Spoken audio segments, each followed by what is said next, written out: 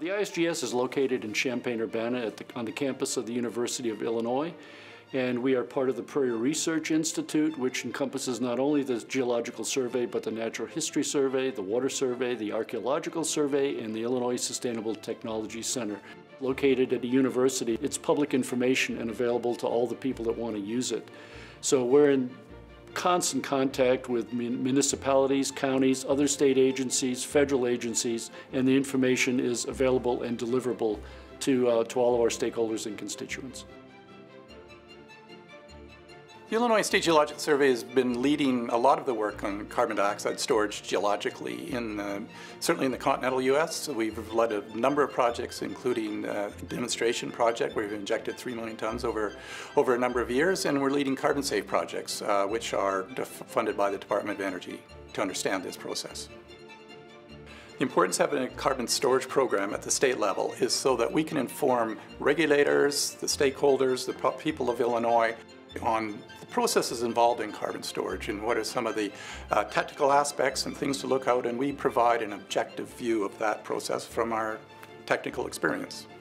Some of the interesting aspects of carbon storage are that we're investigating rocks for injection of CO2 1.5 miles deep in many instances, and this provides us with a tremendous opportunity to not just understand those rocks, but the whole stratigraphic and geological column in the Illinois Basin, and it's had big impact on other programs that we undertake.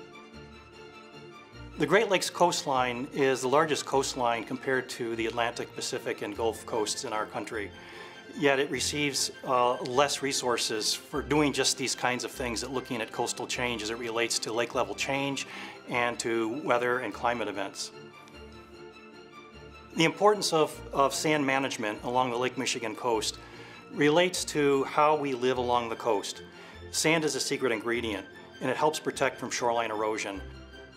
We use drones from the sky, we use drones on the water, a drone boat, and we use conventional technologies of using vessels and boats to map the bottom of Lake Michigan, to map the position of the shoreline and where that erodes or accretes, and to map the changes that take place on land from erosion by waves or by pushing the sediment from offshore up onto the shoreline. So if we look at the gains and losses, we can determine where the sand moves, how much there is, and what's needed if we need to nourish and replenish our beaches. A significant attribute of our coastal science program is bringing the science outcomes to policy and management decisions.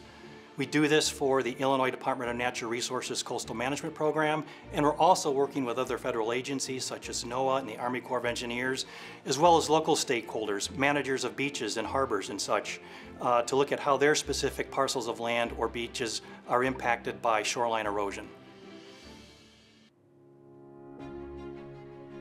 In McHenry County, we rely 100% on groundwater for our drinking water resources. And our groundwater is susceptible to overconsumption and potential for groundwater contamination. Being in the Chicago metropolitan area, we've been experiencing exponential growth. So there have been great concerns whether or not we would have enough water to maintain that growth and to maintain our water quality. So we've worked with Jason Thomason and the Illinois State Geological Survey to do studies to better understand our water and protect our water resources.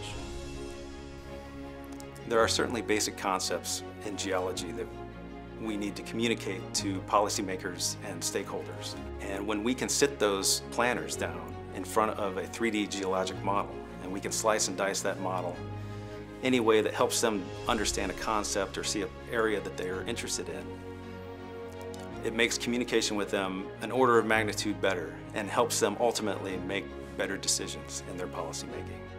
We've been working closely with many counties in the Chicago metropolitan area who are all concerned about water resources and long-term water management. And in particular, we've been helping them understand their 3D geology and the 3D geologic framework of their aquifer resources. So it's been a valuable relationship and a valuable way to show our tools and use our tools to help those communities. I think one of the most rewarding things of being a part of a geological survey is you're really able to have an effect on public policy. And we see that at the county and municipal level with land use planning. We see it at the state level. We've seen things that we've done in state law and also federal law.